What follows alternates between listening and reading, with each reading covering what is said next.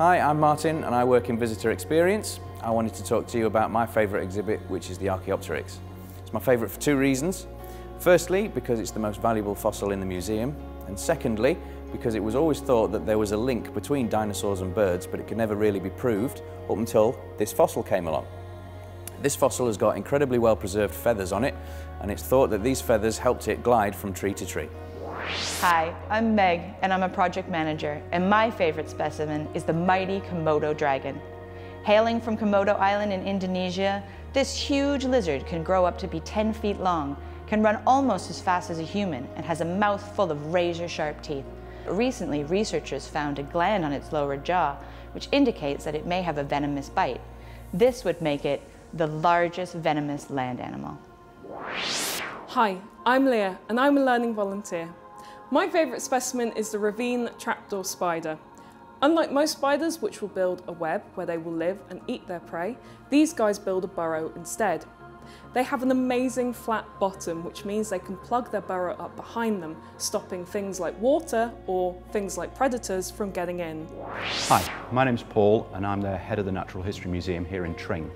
This is one of my favourite specimens. It's a tree kangaroo. They've got long claws on their front legs and back legs, and the legs are about the same length, so that means they can move through the trees easily. They also have these beautiful long tails which help them balance in the treetops. Hi, I'm Alex, I'm a PhD student, and my favourite specimen is the flounder. It's a flatfish, which means it lives on the riverbed, and it's got both of its eyes on the same side of its head.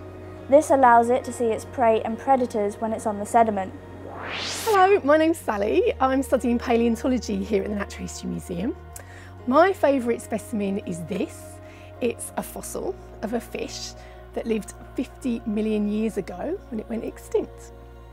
If you looked in the mouth of a really big one of these, you'd see these really big chunky teeth, and they were used for crushing their food.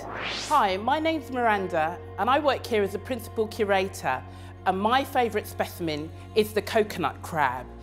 It has amazing large front claws called pincers, which help it to climb coconut trees or palm trees. And with those claws, it can knock down the green coconuts, and using the teeth on the front of the claws, it can crack open the coconut and scoop out the white flesh for it to eat. My name is Wei. I work in the task force team. My favourite specimen is this holly plant. Holly has spiky leaves to help protect it from being eaten by animals. Scientists have found that the leaves lower down are spikier where the animals might try to eat them than higher up where they can't reach. If you see a holly plant, look up and you might be able to see this feature too.